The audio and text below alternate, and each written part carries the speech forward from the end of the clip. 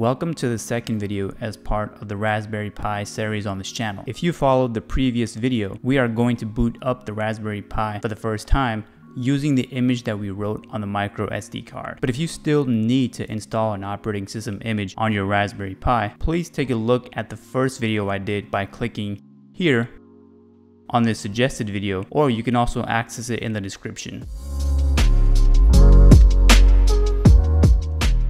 With your micro SD card inserted into the Raspberry Pi, go ahead and start the device. Since we're booting it up for the first time, you'll start to see a lot of events happening as it loads everything. Once it's finished, it's going to ask you for login credentials. For those of you that don't know, the username is Pi and the default password is Raspberry. Both are lowercase, one word, and contain no spaces. The next part is very important. Once we're logged in, we are now going to kind of customize it to our liking. What we'll do is set up the Raspberry Pi with our own password, set a host name for it so it's not just called Raspberry Pi, set a time zone so the device has an awareness of your local time, set a static IP so your Raspberry Pi has a dedicated IP address in your local network. And again, this just makes life a lot easier in the future, especially if you're going to be doing any development projects on it. Finally, enable SSH so you can remotely access it and give commands to it using your computer or mobile device. First,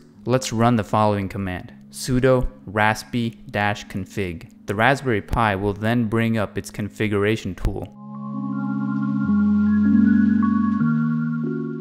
Let's change the password first. Using the arrow keys, go to System Options and then hit Enter. Now do the same thing and select Password. You will now be asked to enter a new password for the Pi user. Go ahead and type your new password and then hit Enter. You'll then have to retype the password to confirm.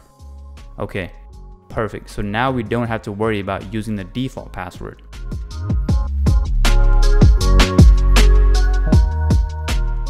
Next, we'll change the hostname. This way, we'll be able to not only give a custom name to the device, but it's also how your Raspberry Pi will be found on the network. From the configuration tool, select System Options again, but this time, we'll choose the hostname option. Go ahead and change the name of your Raspberry Pi to whatever you want and then hit Enter.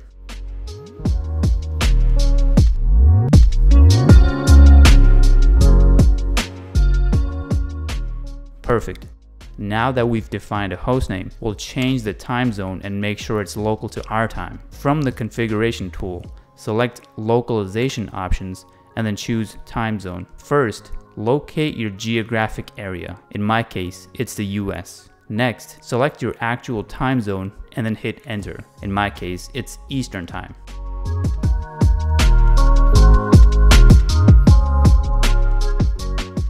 Very nice.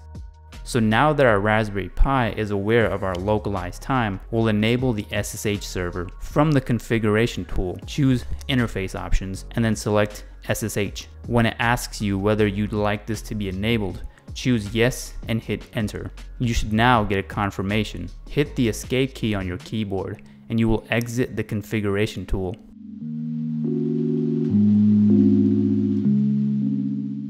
We're almost done with the setup and there's only one more thing left. We'll now set a static IP. If you're happy with the way your Raspberry Pi is defined on the network IP-wise, then you can skip to the next part. But if you're hoping to do any kind of development where you need your Raspberry Pi to have the same IP permanently, I would highly recommend doing this. First of all, you need to know the IP address you wish to set for the Raspberry Pi as well as your network gateway. If you have no idea what this is, go to a Windows machine on your network and start the command line. Now run the raspi-config command.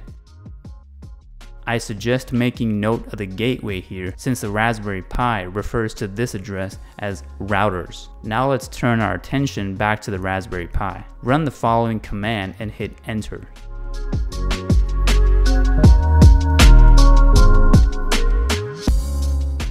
With your arrow keys, keep going down until you get to the example static IP configuration. What we're going to do now is remove the hash or pound symbol from interface F0 to enable the static IP config. Next, do the same thing for the next line for static IP address, but we're also going to give it a custom IP that we want the Raspberry Pi to use. Finally, we'll remove the # for the static routers line and put our network gateway address there. This is the same value that we saw earlier from the Windows PC's raspi-config command. At this point, we need to save the file. So what we'll do is hit Ctrl+X. Once it prompts us to save, just hit Y and then hit enter. Finally, we need to reboot the device for our new settings to kick in. Run the sudo reboot command so that the Raspberry Pi reboots itself. You'll want to give it a minute or two to fully reboot. You should now be able to SSH into the Raspberry Pi using the hostname that we gave it earlier. You can also use the static IP that we set to do the same thing. I hope this video helped you set up your Raspberry Pi with settings to your liking. And if you followed the static IP portion of the video, at least its IP address will now never change, and you can access it remotely from any device. Thanks for watching, and for more on Raspberry Pi, please consider subscribing to this channel.